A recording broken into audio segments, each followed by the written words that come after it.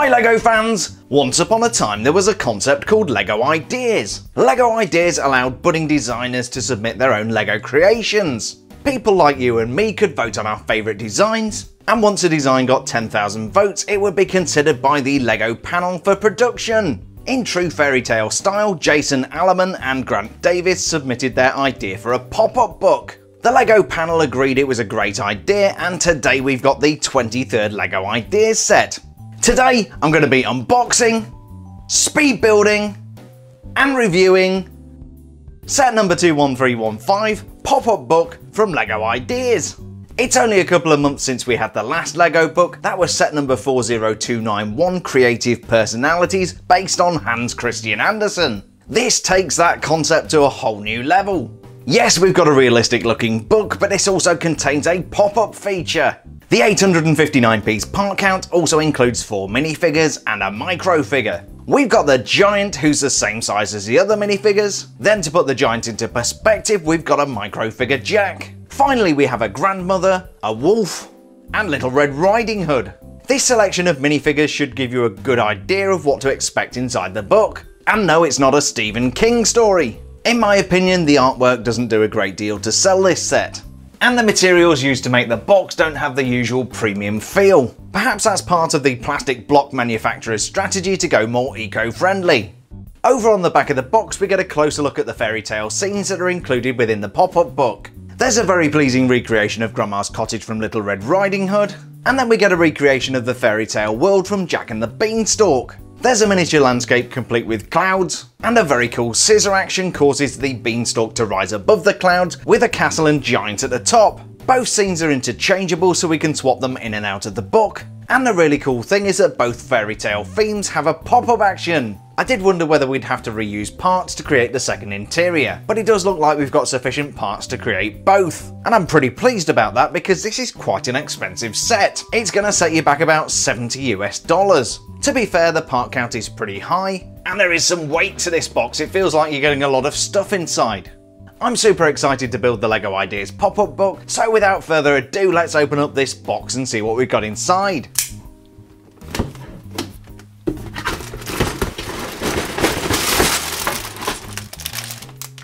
Here's everything that came inside the box. We've got 6 numbered bags of LEGO, a 160-page instruction booklet which also contains information about the fan designers Grant Davis and Jason Allemann, and a bio on the rather eccentric looking LEGO designers. There's also a brief but probably unnecessary synopsis of both fairy tales.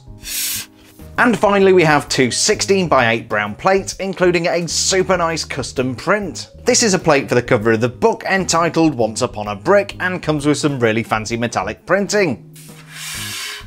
I'm going to go ahead and build the LEGO Ideas pop-up book, and today this is going to be a 90-second speed build.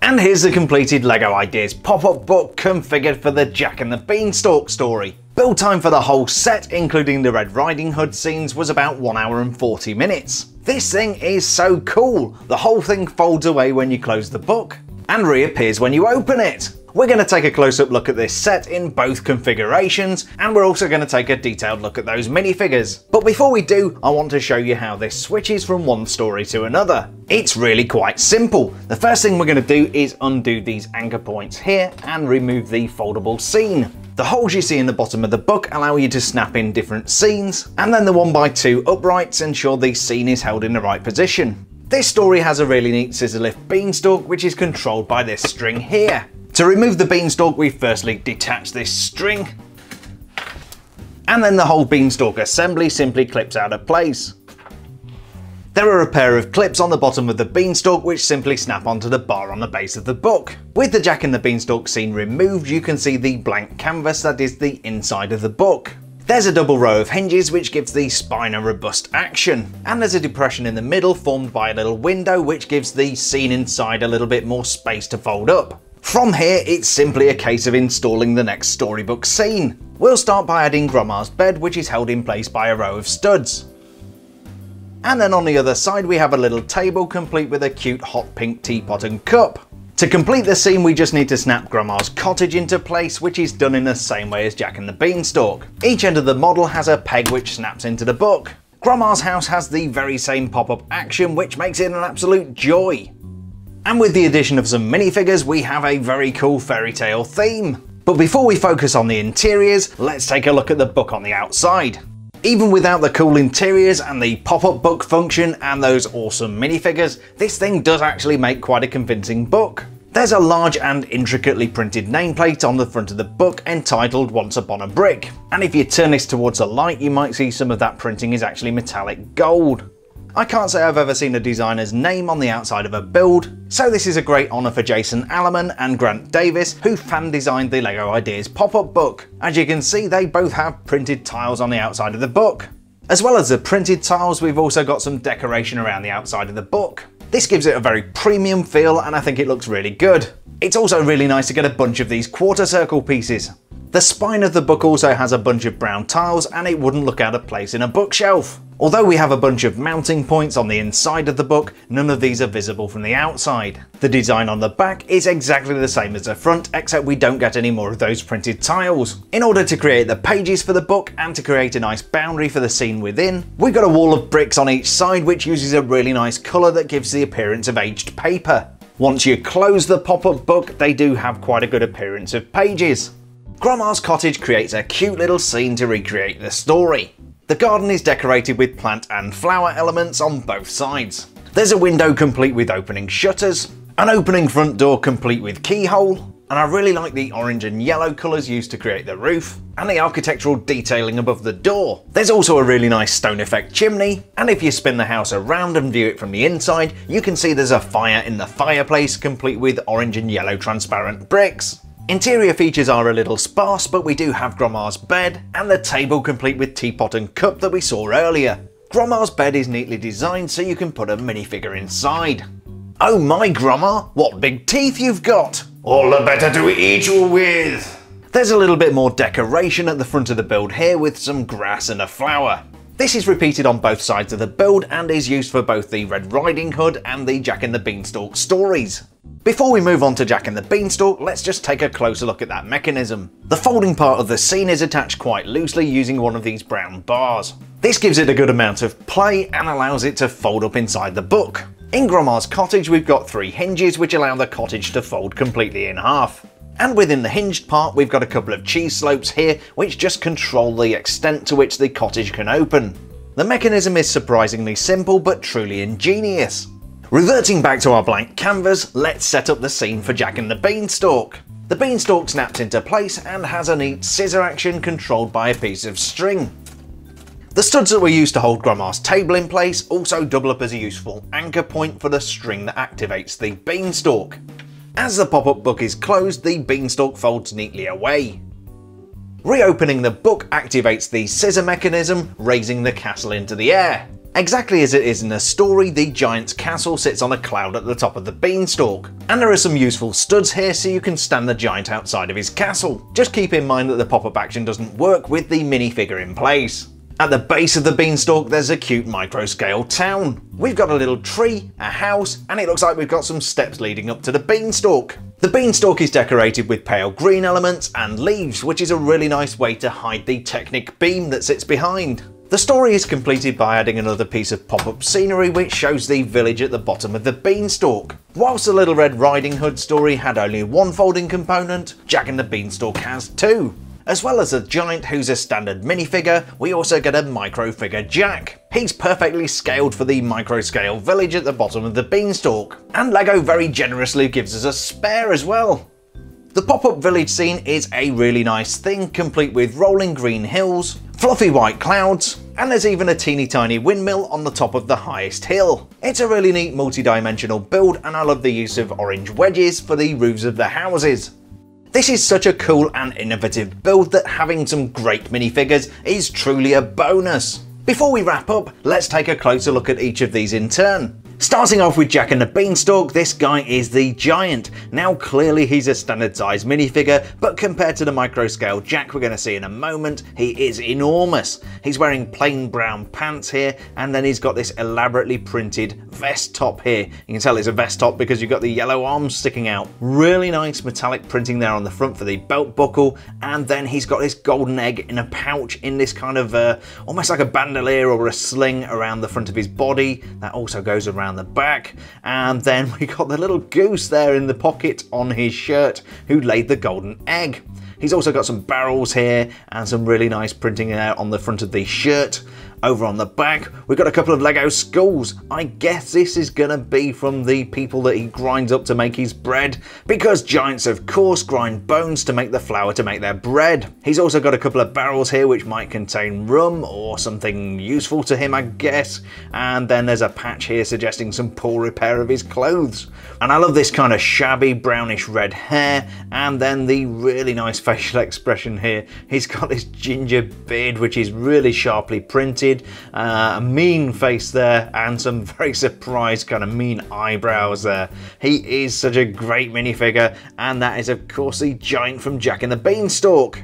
Next we've got the teeny tiny micro scale Jack, and he is beautifully printed even though I can't really see him through the viewfinder. Hopefully he's in focus, but he is absolutely tiny, this micro scale fig. He has these tiny blue shorts on and then a little bit of printed yellow there for the legs, and then he's got a kind of blue jacket. We've got some suspenders there holding up his shorts and a little blue shirt there. You can just see the detail at the collar. He has a, well, you can't really call that a facial expression. He has a face which you can just about see, and then there's a print there for his hair. On the back there, we've got the standard mold here. You can see the backs of the legs made out like a minifigure, and he is super awesome. The other nice thing about microfigures is that they sit really nicely in the hand of a minifigure, and if I were Jack right now, I would be terrified. Moving on to the next story, this is of course Little Red Riding Hood, and she is adorable. This is a great minifig. She has the little brown legs on there, but then between the legs and the body we've got a custom printed skirt piece which is super nice. Really sharp printing there with this kind of leaf pattern, and then on the front we've got the white piece coming down here which is going to be like the apron she's wearing, and then a really nice printed front there. Lots of lacy frills there on the front, and then the ties from the hood that she's wearing around the back. A little bit more printing there for all the detail on her costume, and then we have this cape which is one of the nice, this has the kind of soft cape material here.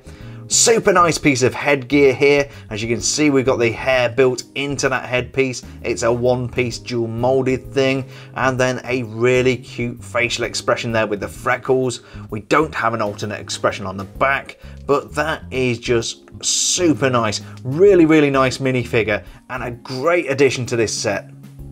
Next we've got Little Red Riding Hood's grandma, who is of course laid up in bed, and that's why Little Red Riding Hood was coming to visit her. She is wearing these pink PJs which have the plain pink pants there, and then a really nice print there for the pyjama top. A little bit of detailing there around the neck for the ties and some frills on there. A little bit more detailing around the back, more frills and that sort of thing. But the facial expression, I've got a feeling I've seen that before in another minifigure. We do have the hairpiece here, which is another recycled part, I'm pretty sure.